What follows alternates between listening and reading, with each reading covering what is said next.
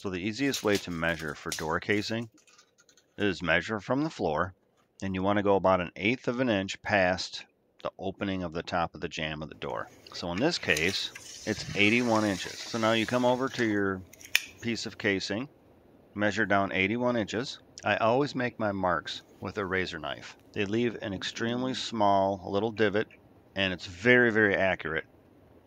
So when you're lining up your saw blade, you line up your teeth right alongside of that little dot, and you are going to have a perfect cut every single time. Obviously, a permanent marker is too thick. Even an ink pen is too thick, and it smears, and it's hard for paint to cover either one of those two. Now, a pencil works good as long as you always keep it sharp. You drop a pencil, you break the lead, you got to resharpen it.